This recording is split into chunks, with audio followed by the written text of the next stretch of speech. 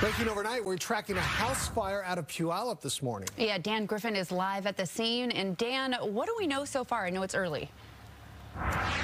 Yeah, so it is early, but the fire is out at this point. We know everybody made it out of the house okay, so that's the best news of all. But you can see the damage left behind here, pretty significant. There's even almost what looks like a burn scar or smoke scar up on these trees going up pretty high here. This is on 149th Street East here in Puyallup. It was about 12:20 this morning when firefighters were called here after a family woke up to a fire in their garage. It spread to the house and burned near the fence line, but did not affect any other homes. Again, everybody got out safely, but 8 family members, appearing to be all adults, are displaced. We're told the American Red Cross is helping them, but now firefighters are trying to piece together what started the fire. At this point, they say the house is unlivable. At one point, the fire so intense they had about 24 firefighters on the scene, but we are told a car or 2 was damaged as well, and they're still investigating what caused it. We'll keep you up to date. But for now, we're live here in Puyallup.